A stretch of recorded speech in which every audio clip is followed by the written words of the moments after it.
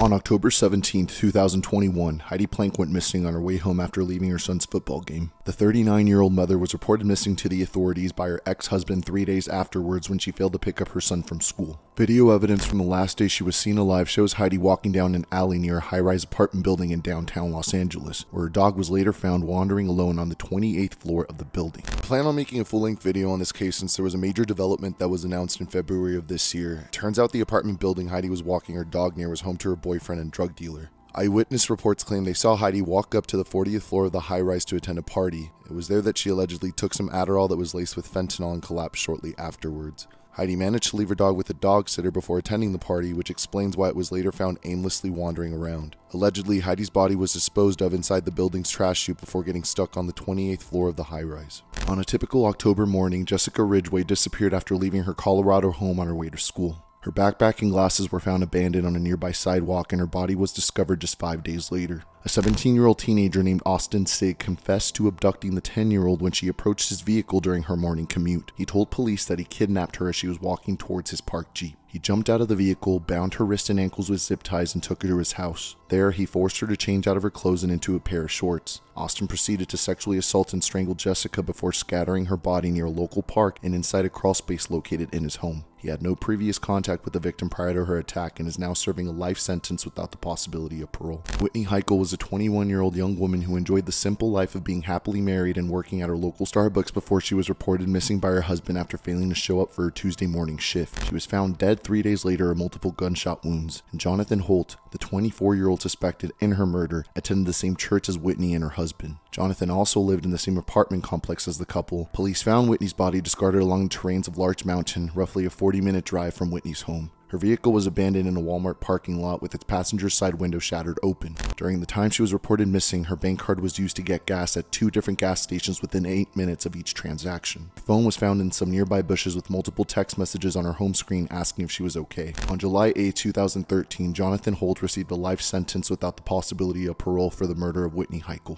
Anna Truelove was a 16-year-old girl from Georgia when she was found murdered in the woods behind her home. And it was last seen on August 23, 2012 at 7:30 p.m. standing outside in the common area of her apartment complex. By 9:30 p.m. when she hadn't returned, her mother knew something was wrong and contacted the local authorities. Police began searching the area, but a sudden rainstorm hit late that evening. 2 to 3 inches of rain fell in just a couple of hours, creating downpours and sudden streams in the woods surrounding Hannah's site of discovery. On the morning of August 24, 2012, a man walking his dog saw what he thought was a mannequin laying in the woods. When he got closer for further inspection, he realized it was a human body. It would turn out to be the body of Hannah Truelove. She'd been stabbed several times and left in a ravine connected to her apartment complex's drainage system. The rainwater washed away a lot of potential evidence from the scene of the crime. To add more mystery to the tragedy, days before her death, Hannah wrote on social media that she was in fear of her life, and it was rumored at school that she had a stalker and a secret cell phone that she used to communicate with miscellaneous people. Although there was one suspect interviewed in connection with the case, the police cleared his name after a second interview was successfully conducted. Authorities believe Hannah was lured and killed close to the location where her body was ultimately found.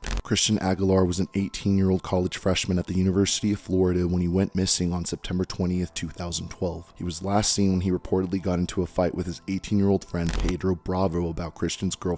Before dating Christian, Erica previously dated Pedro when the two went to the same high school. Erica and Pedro were high school sweethearts until Erica ended their relationship before attending college. Out of obsession, Pedro transferred to the same university to be closer to Erica, but she had already moved on. Christian and Erica decided to keep their relationship a secret from Pedro. In that September, Pedro claimed he was undergoing a depressive episode and asked Christian to meet up for support. In actuality, Pedro found out Christian and Erica had been dating. That was the last time Christian was seen alive. He was reported missing on September 20th and his body was discovered 22 days later. Pedro was eventually charged with first-degree murder, and although he denied killing his friend, his various detailed journal entries documented his obsession with his ex-girlfriend. Pedro was convicted of poisoning and strangling Christian in his car before he left his body 60 miles outside of Gainesville, Florida. Authorities reported that Pedro drugged and strangled Christian for 13 minutes outside of a Walmart before transporting his body to the woods. Lab reports found that an empty Gatorade bottle in Pedro's car had been packed with Tylenol PM. He then goes on to fatally strangle the 18-year-old freshman before dumping his body in a desolate location. Pedro was convicted and sentenced to life in prison for the murder of Christian Aguilar. Lizzi Marriott was reported missing by friends and family after she failed to respond to concerned phone calls and text messages. Her car was found abandoned in the parking lot of the University of New Hampshire campus, and when the police reviewed Lizzie's texts, they discovered her last contact was with a friend named Kat. Lizzie and Kat made plans to meet up at Kat's apartment the night of her disappearance. Unbeknownst to Lizzi, Kat had been involved with an abusive boyfriend named Seth, who was also there when Lizzi visited the apartment. At some point in the evening, Lizzi was attacked and sexually assaulted by Seth. Her body was discarded in a local river, and her sweatshirt was found in the apartment complex's dumpster.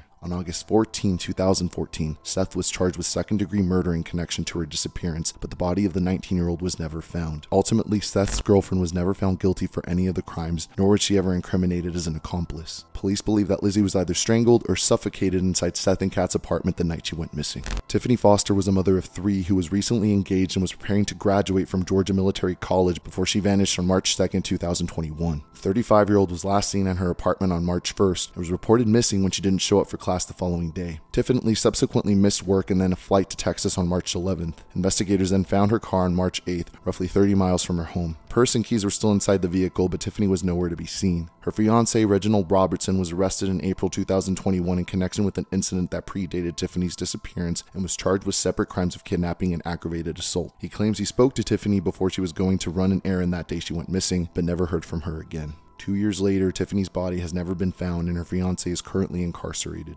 Lynn Jackenheimer was a 33-year-old mother from Ashland, Ohio when she disappeared while vacationing with her boyfriend named Nate Somerville and her 2 children. Her body was found in a vacant lot in North Carolina about 20 to 30 miles from the hotel she was staying at. Police confirmed Nate dropped off Lynn's children back at their home, effectively kidnapping and abandoning them before driving off shortly afterwards. He was indicted by a grand jury on charges of first-degree murder. He admitted to killing Lynn by strangling her and then took the children back to Ashland before abandoning them at their home. He claims he has no recollection of the murder and will spend the next 30 years of his life in prison. 5-year-old Summer Wells vanished from her home in Hawkins County, Tennessee in June of 2021. Later that month, investigators said they were looking for the driver of a Toyota pickup truck that was spotted in the area around the same time Summer vanished. The driver was never located or identified. The Tennessee Bureau of Investigation said there was no evidence that she was abducted, adding that they were continuing to examine suspected foul play. Another potential scenario is Summer mistakenly wandered off and got lost in the rough terrain around her home, but almost 2 years later, her case remains unsolved and Summer has never been found. Her Amber Alert remains active, and her parents hold on to the hope that one day they will be reunited with their daughter.